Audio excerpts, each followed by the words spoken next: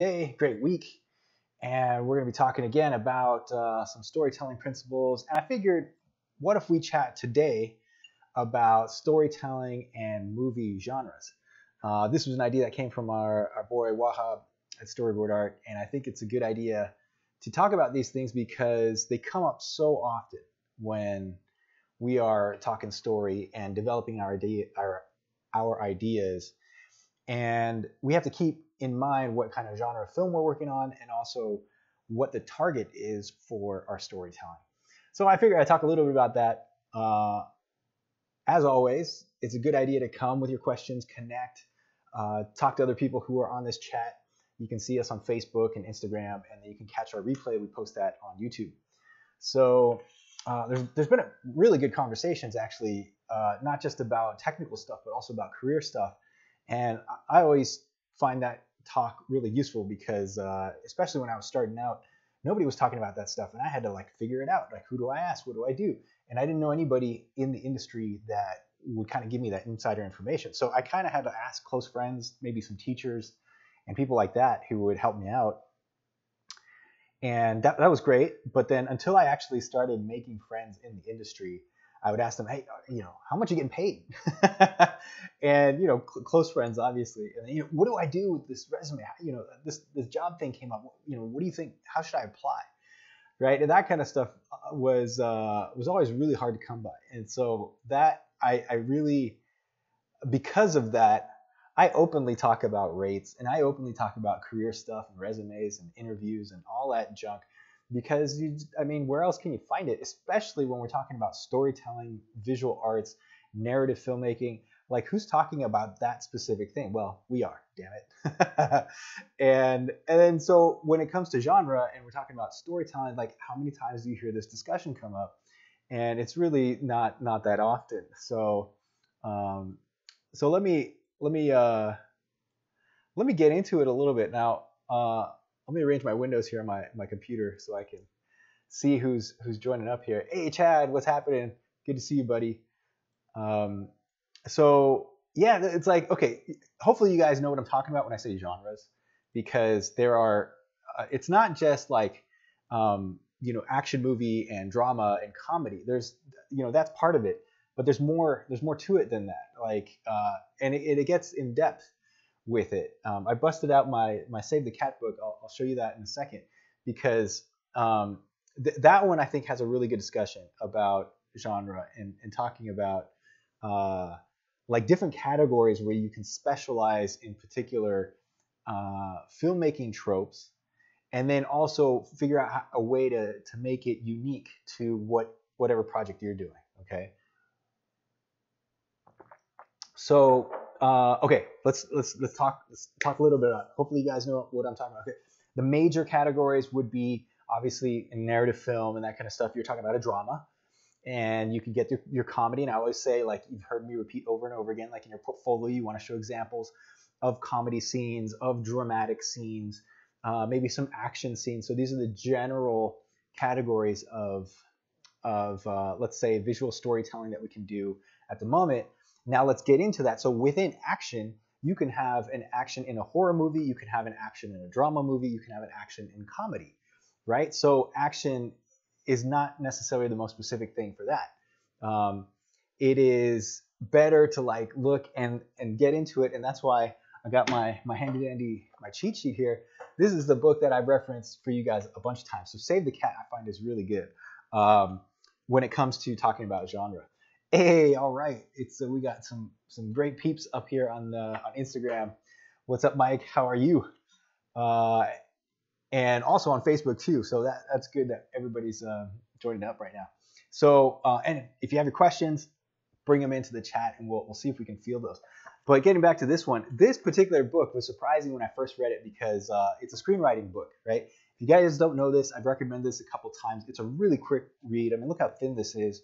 There's only about 200 pages, and it goes over in some really juicy detail that I really like, the a kind of a unique breakdown of genres.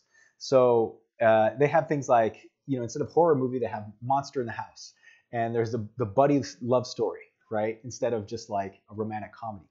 And he breaks it down too. Like I just opened this up. There's let me see if I can find some of his tropes that yeah, okay, so who done it, a fool's triumph. Who done it would be like a mystery movie where you're trying to solve.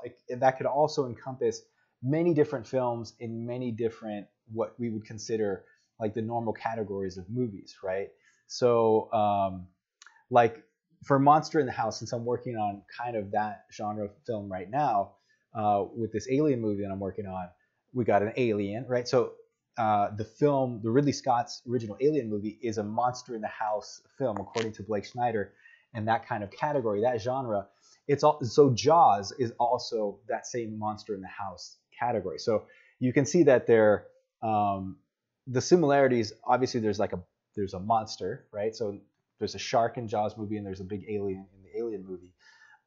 You can also have a human monster, which would be like, um, let's see, Basic Instinct. I think was one of those that was also in that category. So what that means by Basic Instinct, there's like a human monster character, right? Essentially, is a human being, but would be considered like a bad, evil person, and that's the monster. And you're trapped with that person, and you have to essentially. There's rules to the game, the rules to that genre.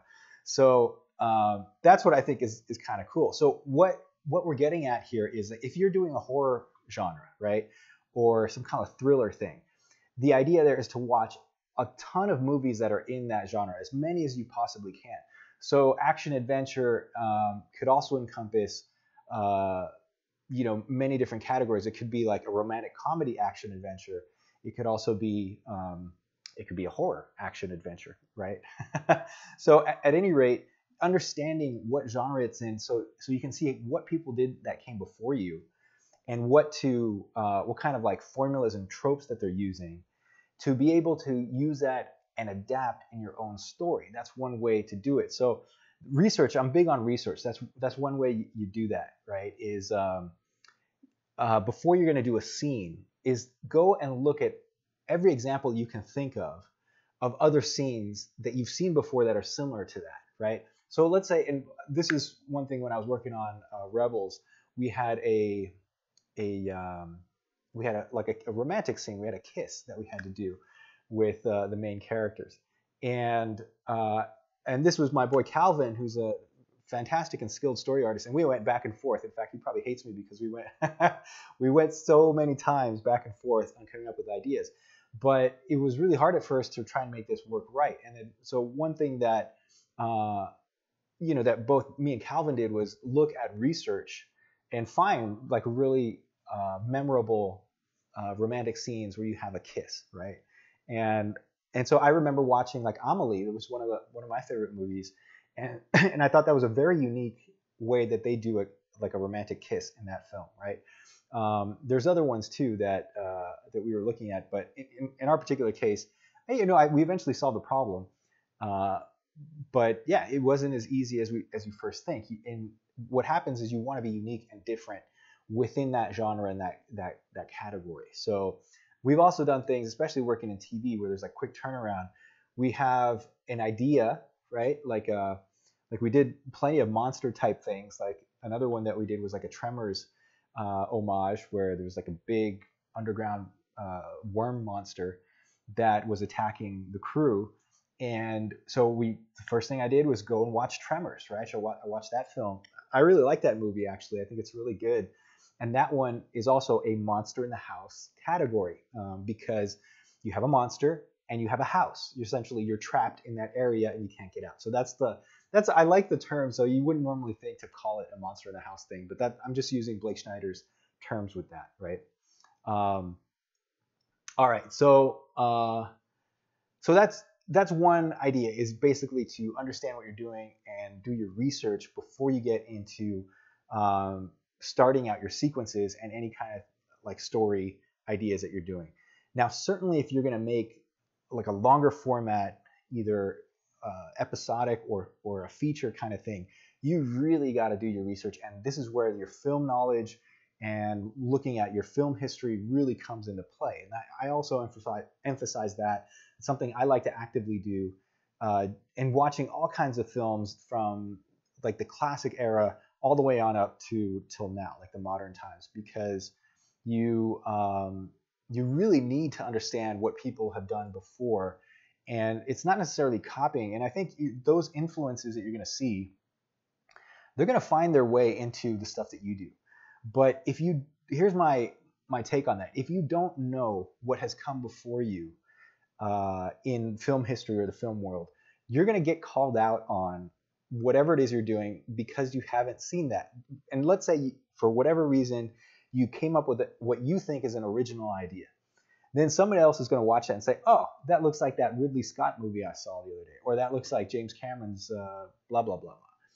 And then you're going to be like, and if you haven't seen that, or they might pull one that maybe, if you haven't seen like Akira Kurosawa films, you're going to, you might be not familiar with those Japanese films.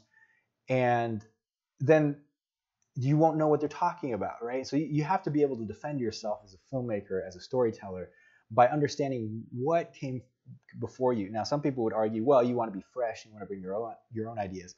But really, there's nothing new under the sun. I agree with that line of thinking, that everything's been done before. So because it's been done before, you better look at it and then see how you can adapt and twist it so that you can make it new and different, right? A great example is, of course, Star Wars, right? Now, if you watch that film and you know George Lucas's influences, which I ended up learning a lot about because I was working at that company for many years, there's a ton of Akira Kurosawa influences in that movie, and there are many other film influences in there. And it's all, if you really analyze that film, it is a kind of like a hodgepodge and a collection of different like film homages and references all put into one movie. And that in and of itself is actually quite original, is the way he did it. And of course he did this in the 70s, which not many people were doing it that way. But the whole like symphonic score that he wanted there with John Williams, and many different what people thought was breakthrough back then, was actually referenced from other things he had seen when he was a kid. And so I think the real genius there was that he was able to, like I'm suggesting, he knew his film history and he knew how to take that and adapt it to something else. So, and I think all of the great filmmakers are doing that stuff. Now, another really good example of that is Tarantino, right? He is like the poster child for learning your film history, knowing all of your film references, and then making a film that is basically a recycled homage to those movies, and doing it in such a way where it's entertaining, unique, and fresh. And I can't. I really like his films, so not everyone is a favorite of mine, but I know I appreciate the type of thought and effort that goes into those movies, because you can tell that guy's a real fanboy when it comes to watching film, right?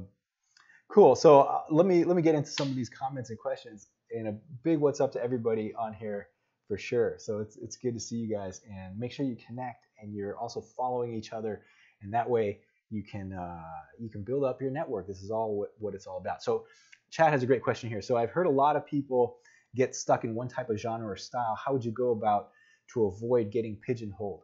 Now, that's a really good question. So let me elaborate a little bit about that, because what ends up happening is you get hired for a particular style as a visual artist and as a storyteller, and you might be doing that for many years, and you got to get typecast into doing those things. So in my personal experience, for example, I started out, I started out as an animator, but then I got into story.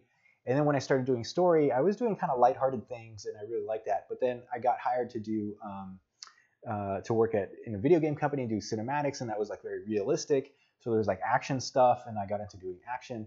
Then I got hired by Lucasfilm to do action, right? And I showed them my action samples, and of course, what was hilarious is they never. This was back in the Clone Wars days when I kept on asking in the interview, "Can I see what you guys are working on? Can I?" And of course, it was all hush hush and very secret. I didn't find out what we were working on until I got hired. So then I was like, is this going to be a comedy? They kind of told me it was, similar to what Genndy Tartakovsky's Clone Wars was going to be. And it was action show and stuff like that. So I kind of knew that, but I wasn't able to appreciate and see it and read until I read the scripts and saw what they were doing. And I was like, oh man, I really got to do my action. So then for like many years, I was doing straight up action, a lot of fighting and sword lightsaber and sword fighting essentially in kung fu and this and that, researching that, and also learning from other badass people who were on that show. So so I got pretty good, I think, at resolving physical action. And then after a while, I kind of wanted to do something different, so I had to do a change. So one thing I had to do was just leave the project and take other assignments. And I had enough samples where I could show people that I could possibly do other things, right? Like I had dramatic examples, and I had like, and even while working on that show, we had the opportunity to do some comedy and do some other things. But after that, I did get into more comedy stuff, and I got into more like family-oriented pictures, which I actually like because I love the interpersonal drama stuff. So one way to do that is to always make sure you have a number of samples ready to show. And if you have to pivot at whatever point, you're able to do so. So this is why, again, going back to this like genre conversation, that you have always under your belt, like you can always pull out and show like a comedy example, like a scene that you've done that has like a gag or a series of gags, and it's whimsical and funny. Also, not only just with the way that the story unfolds, but also your drawing style. So with action stuff, you might be a little more angular, have light and shadow. With comedy, you might have rounder shapes and bouncier squash and stretch type, cartoony images there, just because it's more lighthearted, right? And the reason you want to do that is just so I look at it as job security. Like you want people to be able to hire you at any given point and not be pigeonholed into a certain thing, because they look and you say, wow, you've done all this action, but we're doing comedy here. I don't think we can use you. And then, but that's where you have to have your samples ready to go. And if you show, even if that's not your thing, at least you want to be able to do that as a storyteller, like physically be able to do that stuff, right? It's kind of like, what I always like to do personally as a draftsman, as an artist who's like, drawing and has drawing ability. I want to be able to paint and do light and shade and line work and tone and like just the whole gamut. I may not be the best at doing all of that, but at least if I have to, I can kind of resolve it, right? So same thing goes with story. You don't just want to be like a one note kind of guy. You have to have your full range of musical and visual scales, right? So that's one way I would do it. If you guys have any other suggestions for that, let us know. Maybe if you had experience with other genres or switching, pivoting from one thing to the other, let us know. I think it kind of naturally happens over the years because it's really project based in this kind of industry for the most part, that you get hired on something and then, maybe 2 to 3 years down the line, the project just the natural flow of things, it'll end, and the movie is done, and then you might you stay on or you go on to another project, or you might switch companies. You might want to travel and go somewhere else, right? So it's natural to do that. Even if you're locked in a company like Pixar, like I know guys who are longtime employees at that place, and there you even get opportunities within a studio to do other stuff. So that's always kind of cool. So there's a question up here. Let me pull this back and see what we got on here.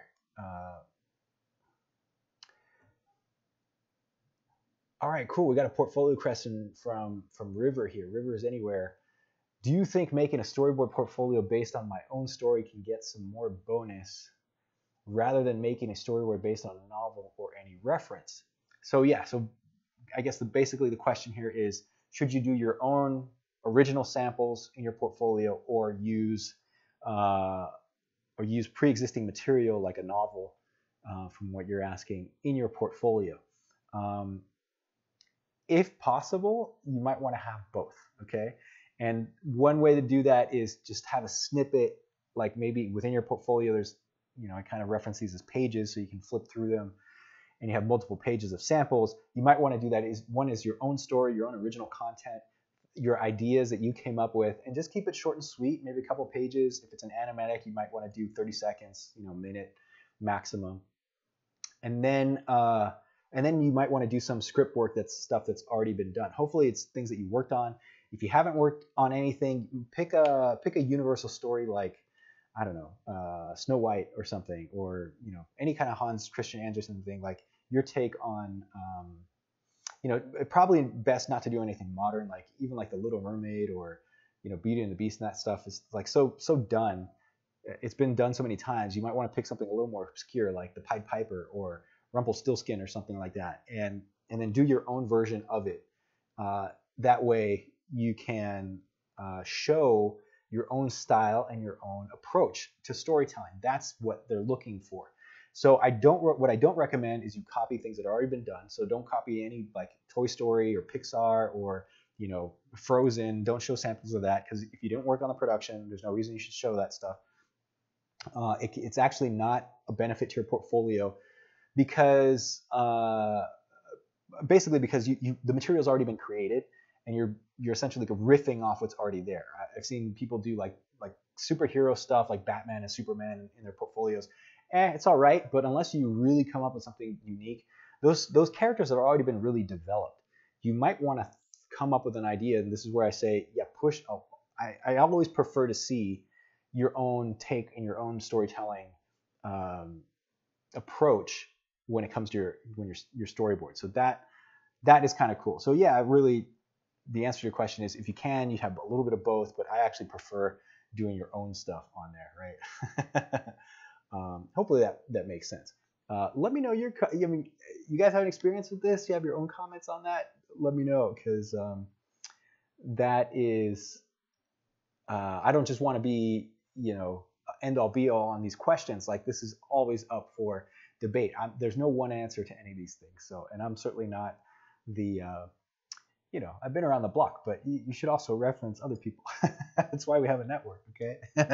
All right, so my Tran here is asking, do you prefer using any specific shot for a specific genre? That's a really good question. And I think it's more of a stylistic choice depending on the genre and depending on the project.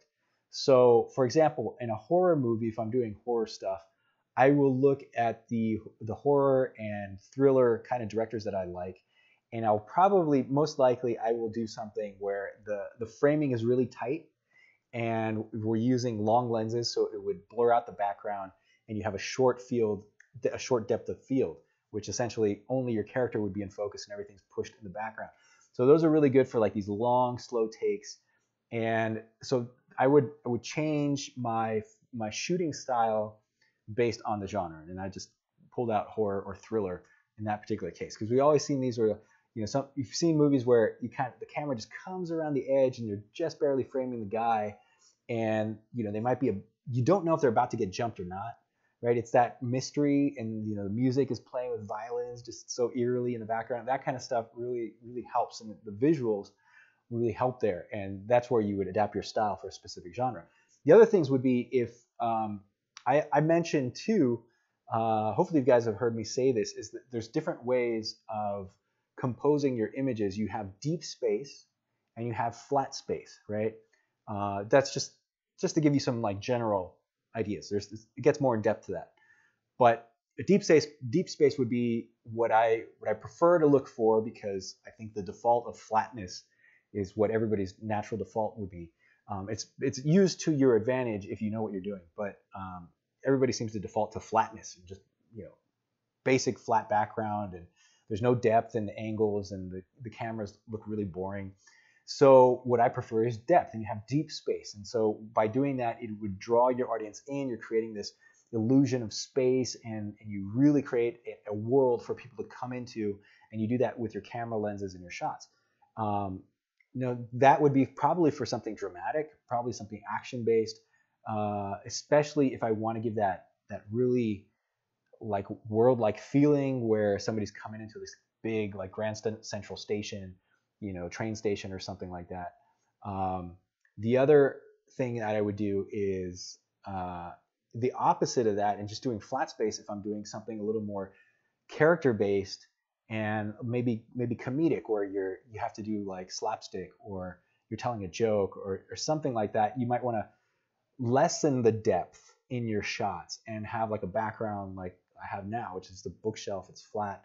You kind of just, there's a lot of distracting things behind me, but at least, there's no people walking around behind me, right? That kind of stuff. Just you limit the background, and so that will focus the audience on the character. So that those are different ways of just using your shot style for the specific genre. Again, do your research and then look at the directors that you like in any one of these particular genres and pick out the ones that you think are really effective, right?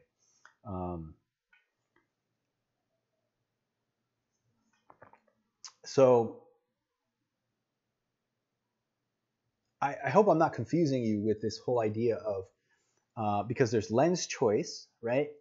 There's genre, and then there's shooting style, which are all different things, but they're all very related. Okay, so lens choices would be, again, I'm breaking this down very simply. It's more complicated than this, but your wide angle lens versus your long lens, right? So wide angle, of course, just like it sounds, really wide, it's big, you see everything, you see the whole background. A narrow focused, a long lens like you see on sports, broadcasts and stuff like that. Paparazzi photos where they're like way across the street and they only just capture the person and everything else is blurry. That would be a long telephoto lens, and you use those for specific reasons. Then your shooting style would be a combination of any of those things with using lenses, using depth, and using the types of shots to enhance the material, right? Hopefully, hopefully that makes sense a little bit. Okay, so we've got another question here from Animation Diva. This is a great actually comment. I once got a job based on my love of sci-fi, and the director hired me for a Transformer spot. Go figure. Draw your own stuff always. Thanks for backing us up. I love that comment. That's awesome. Congratulations on that gig. Yeah, you hire people for what they bring to the project, right? I personally love to work with people who are thinking, and I mentioned this before, who have their brains on, who can solve visual problems. I want to know what styles they have. I want to know what kind of abilities and shooting styles that they have when they come on the project, because I don't want them to be robots. I'm not looking for them to copy and just clean up my work. There's too much work to go around.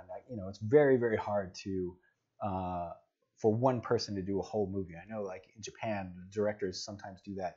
I wonder how long they actually get to board out the whole film. But man, that's a tremendous amount of work.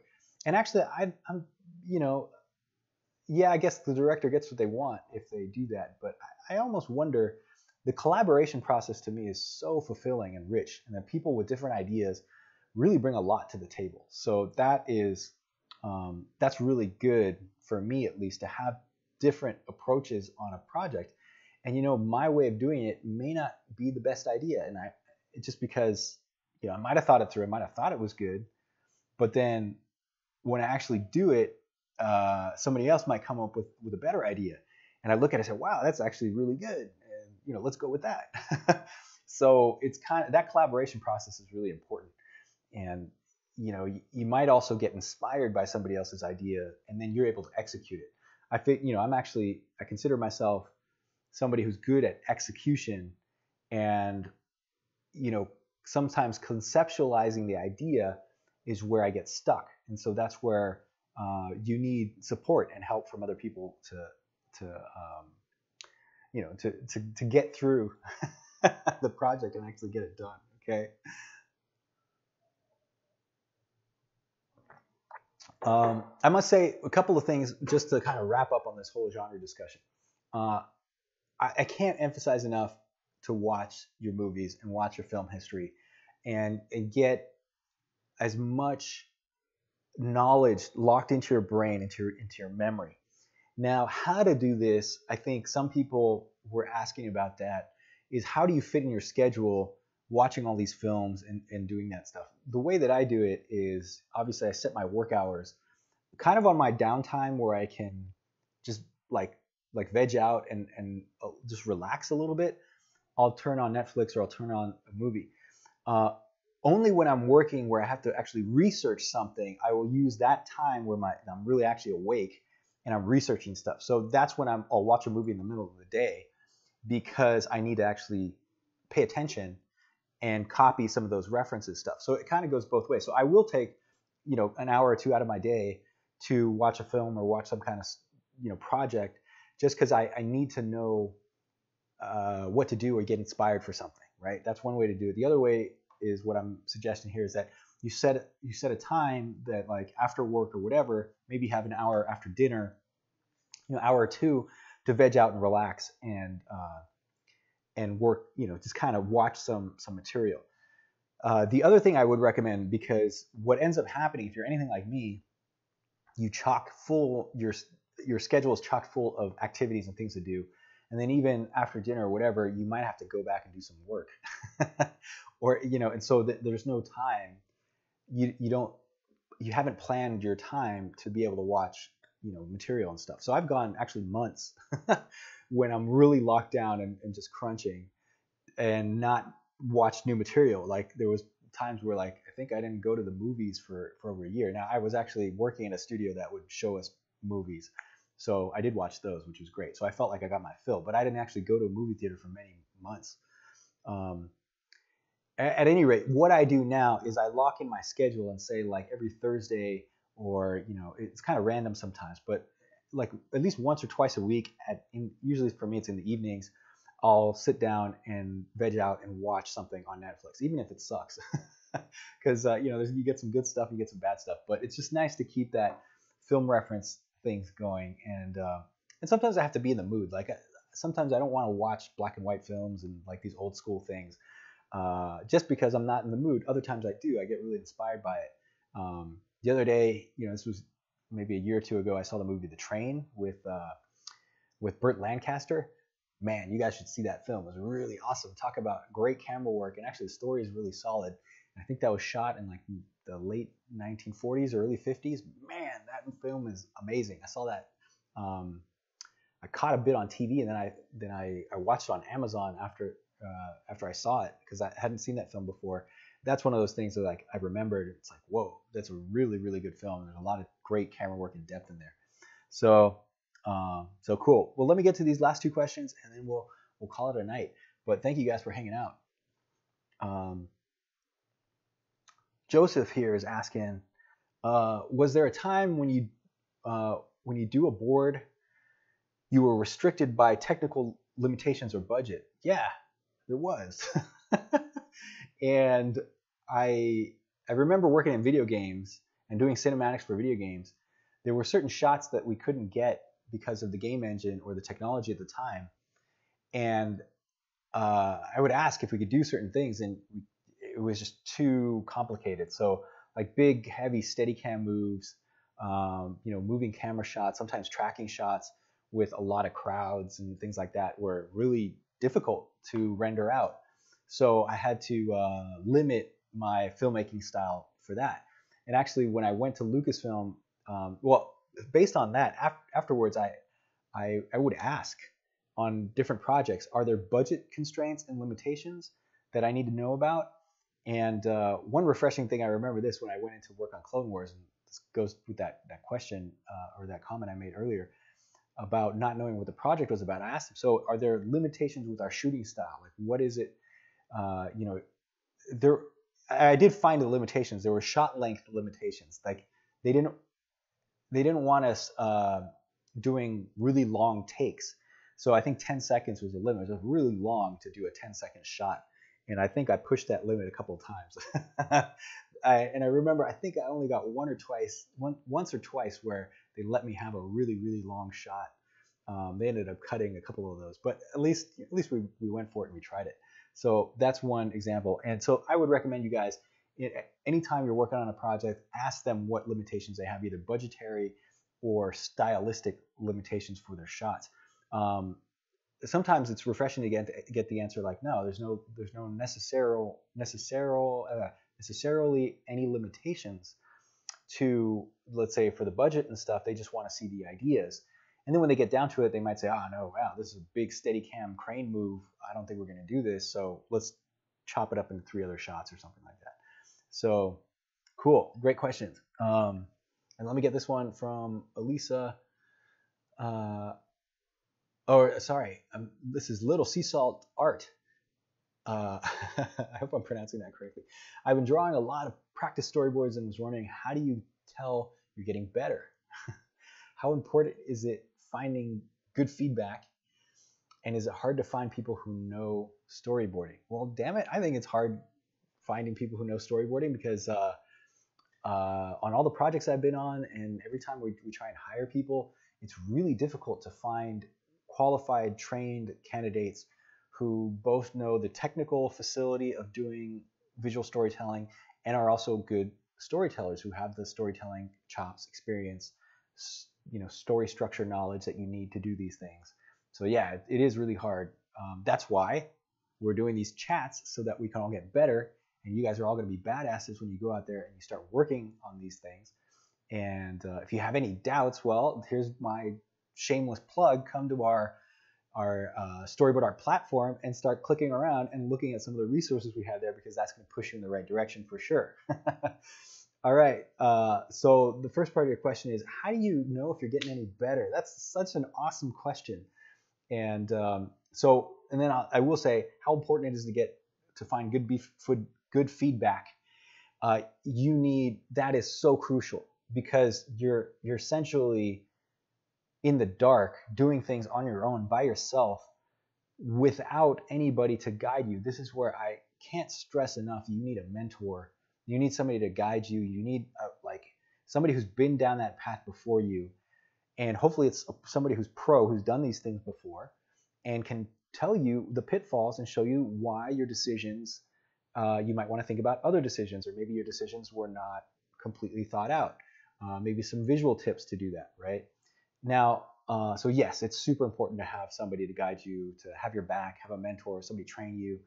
I've had the luxury of having that in my career. If you work in a studio system, you're working with other really cool people and really inspiring, great artists that can help push you in that direction. You can just simply ask. And some people are more forthcoming about showing you how to do things than others, just because of the personality. But that's why that's why we do these things. I really like giving back, because so many people gave to me, and I'm thankful for that. So anyway, I did want to answer the first part of your question, because I think it's super important, and is, how do you know if you're getting any better? Here's my take on that. I have a theory, is that art is a mental discipline, and you have to do this constantly. That's why I recommend you draw over and over and over again. You practice, and you do your studies, and you draw like a madman. You keep on working at that, and you do it every single day if possible, as much as you possibly can. Because of it's a mental discipline. It's something you have to train your hand and eye coordination. You have to be thinking at the same time. There's many moving gears that you have to be conscious of as you're doing it. And eventually, many years down the line, it becomes easier. You start feeling the confidence. It gets second nature. That thinking process becomes faster, and it's just like riding a bike. You don't, after you learn how to do it, you don't remember, how hard to push on the pedal, or where to lean in your balance. You normally naturally do it, right? The way you can see if you're getting any better, and this is what my theory is all about, is that you don't see the improvement day to day. I don't see my improvement day to day. I see it over many months and many years. And I don't know why that is. And I have a theory about this, but it's not like if you go to the gym and you start, running on the treadmill every day, you will notice that your lung capacity actually physically gets better. Like you improve, like you're able to run longer, run faster, whatever. And you physically note the difference from 1 week to the next, and maybe 1 month to the next after doing, let's say, a certain amount of exercises. Same thing with music. If you play the piano and you start on day one and you go through it a month later, you're going to notice that your fingers are more coordinated. You remember the music and the scales and all that stuff. You feel like you're getting better. You can hear it. In fact, you can record yourself and you can see if you're getting any better. With art, for some reason, it may be because it's the way that we execute our drawing. There's so many variations when it comes to line quality and tone and storytelling and things coming in and out of the shots. There are so many variations to keep track of that for me it's difficult to see the improvement on a daily or weekly basis. Even on a monthly basis, sometimes it's difficult. So my recommendation here is you don't stop. You will get better. All right, trust me. I guarantee this. This is like those infomercials that you saw back in the day, or you guarantee, money back guarantee, that if you don't stop, you keep on doing this, you will improve. Trust me, you will improve.